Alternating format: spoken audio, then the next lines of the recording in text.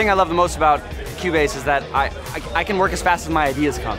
What excites me about Cubase 10 is, first of all, the snapshots are amazing because I constantly mess up mixes and love to go back, and especially the selective way you can like go back and only, you know, get a certain inserts back or sends back, or, you know, just volume levels is great. At this point, I pretty much dream in Cubase. I think one of the most applicable features was the drag and drop functionality. I know this sounds really silly, but to me sometimes, even when a plugin, when the knobs are too far apart in that tiny window, I'm not going to use it. It just has to be really fast, and when you're producing a big project, saving time is crucial.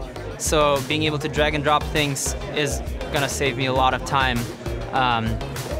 And I think the look is amazing. I personally prefer it. Now it looks fresh and modern. I'm super excited for Cubase 10. I can't wait to get my hands on it, try all the new features. Hopefully my songs will sound even better.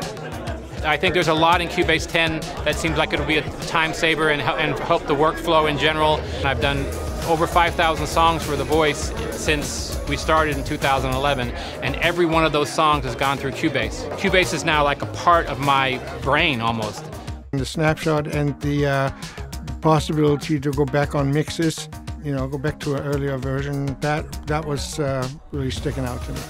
I'm really excited about various features in Cubase 10, specifically the VariAudio upgrades, for instance. I believe that there's a major improvement in Cubase 10 compared to 9.5, and especially on the vocal line, for example. I work with a lot of vocalists and a lot of takes, and this is going to save me a lot of time, and that's huge. I'm huge on VariAudio, corrections, getting the pitch right, etc.